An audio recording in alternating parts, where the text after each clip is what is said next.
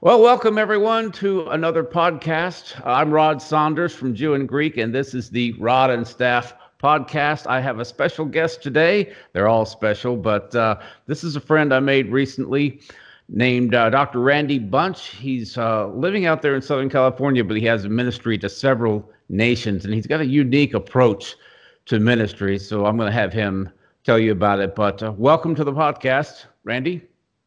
Thank you, Rod. It's wonderful to be with you today.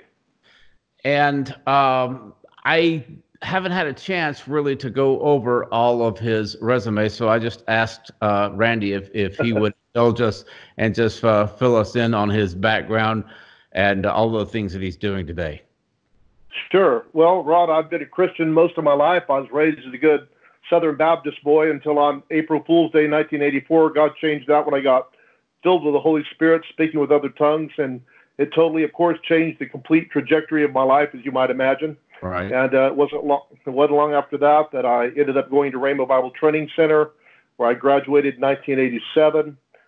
Later got my bachelor's and master's in theology at Life Christian University, and then ended up with my doctorate of divinity at Summit Bible College, where I also serve as a professor of Christian apologetics and other subjects as well. And so that's kind of a little bit about my educational background. Great. So you're another Rhema alumnus. Absolutely. Yeah. You were a few years behind me. I graduated in 84. Yeah. So tell my subscribers and viewers out there in YouTube land what it is that you're doing today as far as your outreach overseas. Yeah, it's pretty fascinating. It's something that kind of just came at a time in my life. You know, Rod, for the most of my life, I've been a church planter, pastor. I was in itinerant traveling ministry for 6 years, both in the United States and a little bit abroad, and had the opportunity to go over to India at a certain point and connect with some people. Was on television over there, had a tremendous expression of ministry through television in the southern part of India. And that really, I saw as such a wonderful way of getting so much bang for my buck, if you will, reaching so many people for so little cost with really relatively little effort, you know, just producing a simple, and I mean back then, we're talking really simple, low production quality, but just doing the best we could to get the message of healing, get the message of the gospel to people overseas. And so that never left me. And in more recent times, I reconnected with those same friends and asked them, hey, are you guys still broadcasting? And they were. And so we, reconnected with them. Now they're broadcasting, as so many people are, both via television and through the internet. And so we produce a program, Connecting Point TV, which goes on YouTube, and then it's downloaded by them and other networks now as well. And in India, we're going into over 1 million homes in southern India. They partnered with another network, so we're going into Bangladesh, Malaysia, Singapore, parts of Australia. And then more recently, I just connected with another network called Kingdom Building TV. And that's a network that the nephew of Keith Butler, who has the large Word of Faith church up in Detroit, runs. And they are now broadcasting to a potential audience of 100 million. So God has really given us a very large footprint. We're reaching into a lot of nations through the broadcast. And in addition to we're doing site crusades into Pakistan, which is tremendous. You want me to tell you a little bit more about that? Yeah, one thing that I don't really understand is how your ministry works via Skype. You said on your website that you broadcast via Skype. So how does that work? Because you got people there, like boots on the ground, that can follow up. Yeah, very much so. My part of that is relatively insignificant compared to the responsibility of the people that are there in Pakistan. You know, Rob, with any of these kinds of ministries, as you can imagine, it really comes down to having the right connections with nationals, people that are in the country, like you said, boots on the ground, people that can do the follow-up. And so I connected some time back with a ministry, and you have to be a little bit careful when you're dealing with nations like Pakistan, obviously, where there's, I think it's number 5 on Open Doors list of persecuted countries, but nevertheless, a wonderful evangelist and his wife over there that actually do large crusades. But what was lacking was they wanted to be able to go into the smaller villages where the large crusades that they do are not possible. So what we did basically, I always kind of joke and say it's amazing what you can do with a good internet connection, a laptop, and a bed sheet, and a projector. And so that's exactly what happens. In fact, tomorrow morning we'll be doing our next Skype crusade.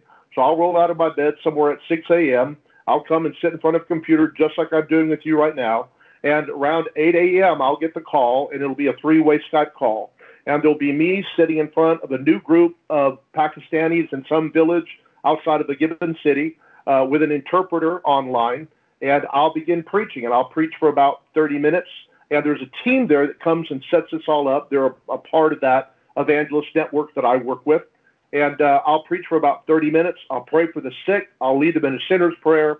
And then when I'm done, they'll take over and they'll do the follow-up.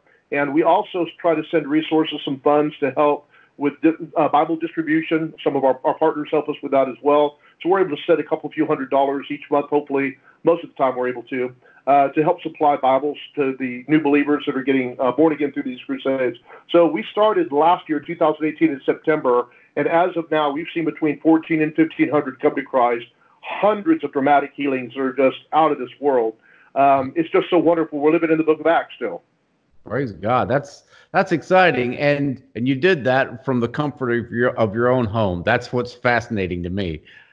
Yeah, it really is. I remember one time I was talking to the pastor or I call him pastor. He's also a pastor as well, but I was talking to him and he was saying, yeah, our team's traveling 3 hours to get to this location. And I'm here feeling guilty because I just rolled out of bed, had a cup of coffee while I'm waiting for them to come online. And so, yeah, it is, their end of it, obviously the commitment level is much greater and the risk is much greater on their end as well. Right. Now, do they set up like a big screen in a like a conference room, or how does that work? No, it's always outdoor. I think we've had maybe one that was indoor. Sometimes you'll hear the dogs barking in the background. I mean, it's very rustic settings, as you can imagine. They're usually sitting in the dirt in a field somewhere. Usually there'll be a wall background of some kind. They'll throw a bed sheet literally over that. I mean, it's what it looks like to me when I've seen it, because I'll get photos back. They'll take photos and send me the report. That's how I know how many are saved, how many are healed. It usually takes about 2 to 3 weeks to get those reports, usually before the next crusade begins. And so usually I'm looking at a new scene each time. And so it's a new crowd, a new group of faces. And what's always interesting to me, Rod, is what I'm looking at is through the laptop that they're hooking the projector up to. So I'm not really seeing the whole crowd. I'm literally seemingly inches away from a handful of people that are staring into this monitor. And what's really beautiful is there's always a moment of awkward silence when I first come on and they're kind of testing the audio. And then one of us, either they or me, will begin waving. And then there'll just be this chorus of waves. It's wonderful. It's just awesome to see. And they're so excited, as you can imagine, so receptive. And it's just the easiest thing in the world. It's like it's literally picking the fruit off the low-hanging branches, as it were, because they've laid the groundwork, they prepared the soil. We're just coming on and preaching and reaping the harvest, and it's wonderful. Yeah. Now, are most of these people from a Muslim background, or do you have Hindus, or a mixture, or what? I'm really glad you asked that because I might not thought to bring this up. But, when you think of Pakistan, at least I always have thought, Muslim nation, right? And in fact, if India and Pakistan had not been separated when India gained its independence, it would be the largest Muslim nation in the world. But as you know, it split. India became more Hindu. Pakistan was really more the Muslim nation in the world. And so when I thought of Pakistan, I thought strictly Muslim. But every single month, we have people that are getting delivered from black magic. Some people, one individual practiced for 39 years and got saved, healed, delivered. I mean, just glorious things taking place. So there, I would say, is probably a mixture. Particularly, these are rural villages. So I imagine there's animism and, this black magic. Also, what they call grave worship is very much a part of their, the mix, if you will. And so it's really a hodgepodge of different things. And so that the gospel, thank God, addresses all those needs. So. Amen. But it makes it all that much more important to do follow-up because people bring so many different worldviews and theologies into conversion. Well, as probably I'm sure you're familiar with this. I get literally hundreds upon hundreds of requests. I don't even know how we get out there, but we've got hundreds of requests from other ministers in nations like Pakistan, Africa, and other places asking us to do things like this, But until we have a connection with those people and know something of their doctrine, something of, just the consistency of their own lives and ministry, we don't feel comfortable doing that. So we work with the team that we work with in India that does the television broadcast. We work with the Pakistani group that does the Skype crusades. And for the most part, and then, of course, the new network that's American-based, and we know their ministry well. But other than that, we are very limited in who we connect with until we kind of get to know them. Both with the group in Pakistan and India, they've been house guests with me. They've, been here, eaten my food, fellowshiped with me. I've known them for a long time. Same thing with our friends in India. We're very close, very dear to them. Their children call me uncle. It's a very close relationship. Known them for many, many years. I've gone over there in India and preached a couple of times and done meetings in those local churches. And so, yeah, it's very important to know that people know their stability and know their doctrine so that, you're partnering with someone who's going to do the right thing. Right. Now, tell us a little bit about your apologetics background. Yeah, it's interesting, Rod. Like you said, I'm a Rhema boy, and I love the ministry of Brother Hagin. And in fact, actually, even after at least 10 to 12 years of very intensive apologetic study, I've grown to appreciate his ministry even more, just because of the depth of insight that man had in the Word of God, and I appreciate that tremendous foundation. But I would say about 10 years ago, I began to realize that I was a Rhema boy for the most part, having pastored Rhema churches, speaking in other Rhema churches, speaking Rhema speak to Rhema people, or full gospel, charismatic talk to those who already kind of had the background. And it kind of dawned on me that as the culture has changed, I always tell people this is not your grandmother's America anymore. And as we've, lost more and more of our biblical foundations and moved more to a progressive secular worldview in our nation, I realized I don't really know that I have the language to talk to somebody that does not have somewhat of a believer's background. And God just began to put an appetite in my heart. So I began to listen to guys like John Lennox, Ravi Zacharias, Os Guinness, people from the worldview and apologetics background. And then more recently, I graduated from the Colson program. So I'm a Colson fellow now as well. Chuck. And just values. Yeah, Chuck Colson. Yeah, just tremendous, biblical worldview, personality, so strong on that. And so I just think it's so important, really. I think it's it should be a mandate for every pastor to have to learn apologetics, really every believer, to be able to speak to the culture. Right, because so many people these days, even in America, so many people are not familiar with what Christianity teaches. We just sometimes that everybody has a basic understanding of Jesus and the Bible, and maybe 50 years ago in the United States that was the case, but these days, especially overseas, that's not the case. And here in America, you can talk to people sometimes that all they know is that Jesus was a guy that lived a couple thousand years ago, if he existed at all. Some of them doubt that he ever, that he was a real man at all. So you have to deal with a lot of the ignorance that people bring into the discussion before you can get people really a framework for faith. That's right.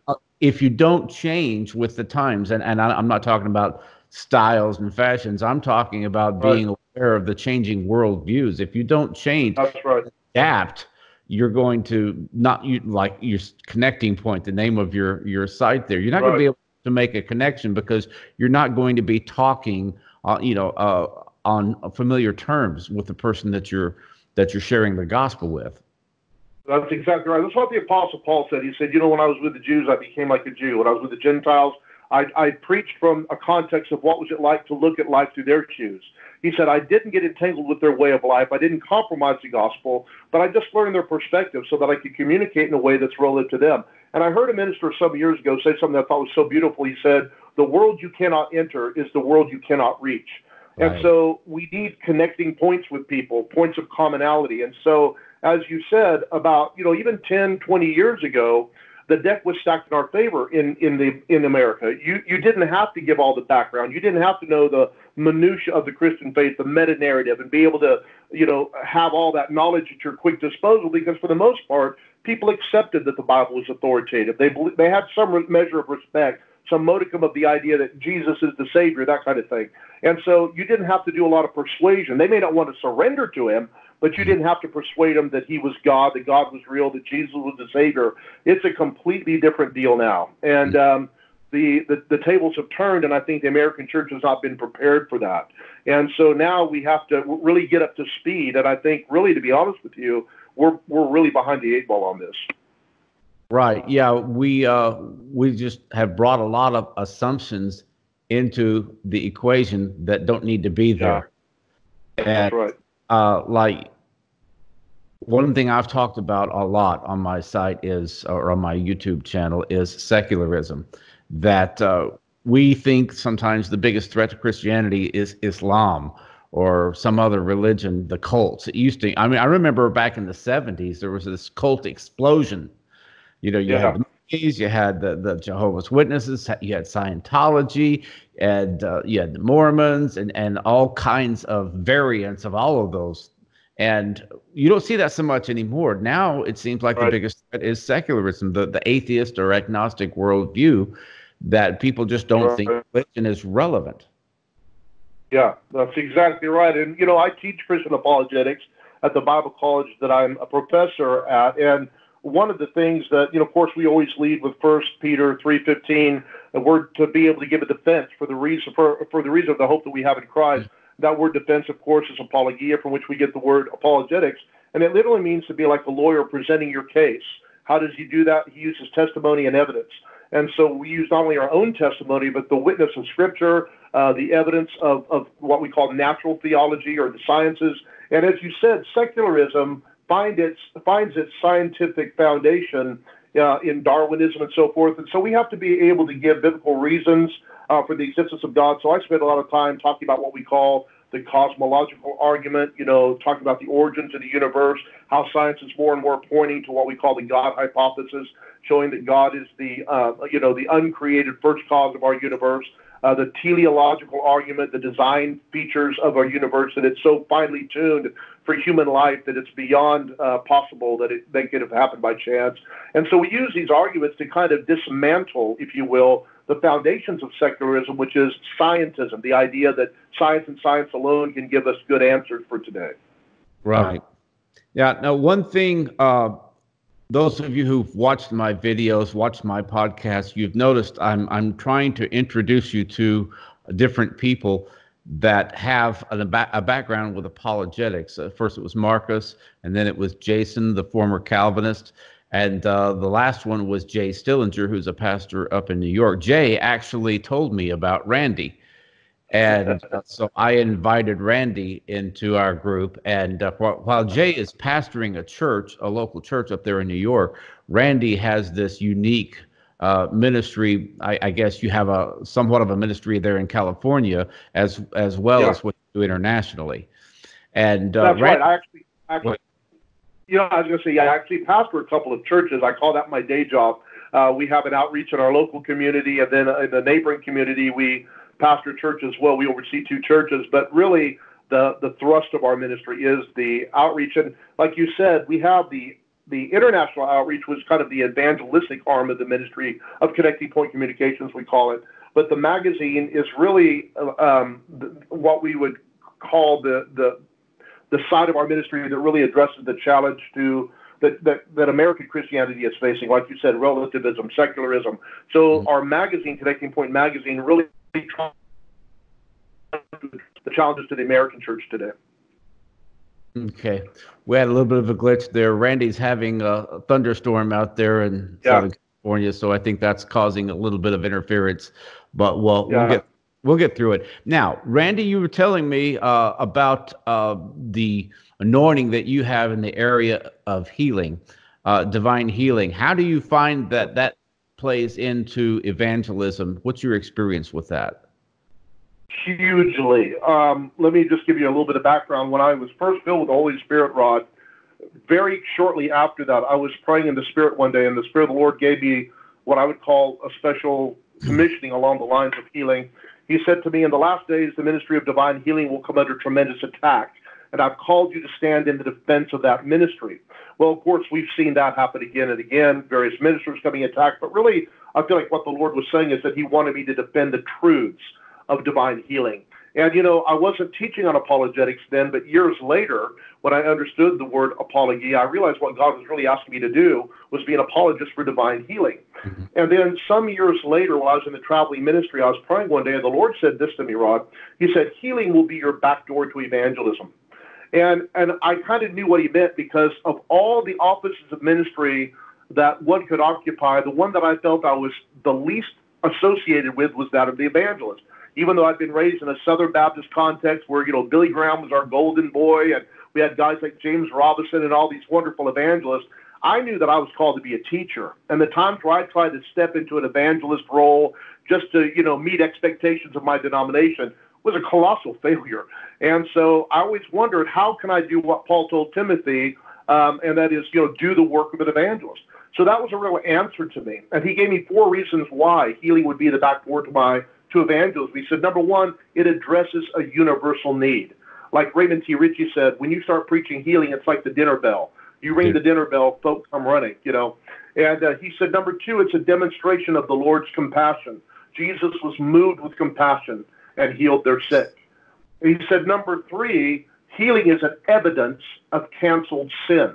Because after all, sickness and disease came into the human experience through sin. As John Alexander Dowie said, sickness and disease is the foul offspring of its mother sin and its father Satan. So if sin is the root, then redemption has to be the answer. And so because of the work of the cross, we have not only the forgiveness of sin, but the healing of our bodies. And then lastly, he said, in regard to healing, he said, healing is also a confirmation of the gospel. And of course, we know from Mark 16 that among the other signs that accompany the preaching of the gospel to give it divine validation, they'll lay hands on the sick and they'll recover.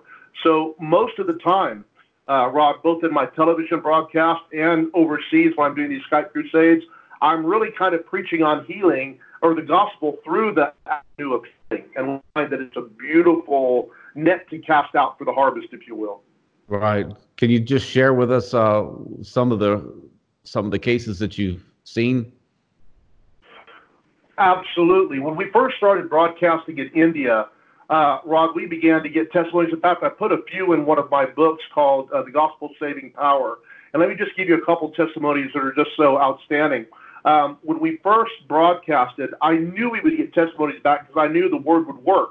And so we were really just kind of waiting with bated breath to get some kind of testimony from India where we were broadcasting. And the very first one, well, actually the second testimony I got was from an Indian man named Panraj.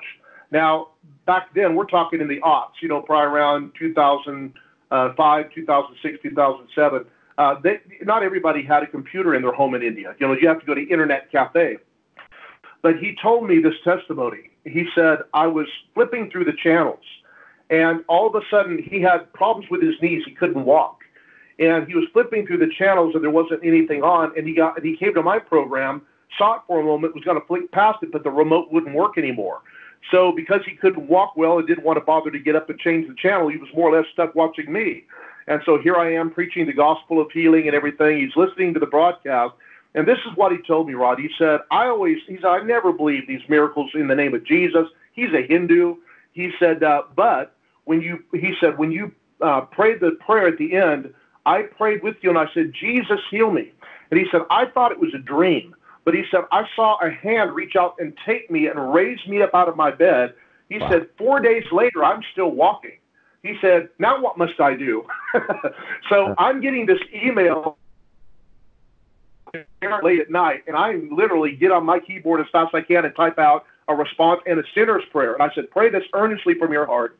And then I typed the address of my friends there in India, and he fortunately was not that far away. So the next Sunday he went there. They prayed a prayer very similar with him that I had prayed with him. And he said, when I prayed that prayer with them, I felt something funny inside. And obviously he came to Christ. Glorious, testimony of the efficacy of healing as a tool of evangelism. And that's just one of, I have dozens and dozens of these testimonies, but my favorite one happened, a father sent me a testimony. His daughter, Jasmine, had a brain fever. And she was in the hospital and kind of like, I guess, in terrible agony. And he said they were giving her drips, so I assume morphine or something to try to control the pain. And he said, we always recorded your television broadcast So they literally wheeled in a television set with a VCR and played one of my broadcasts.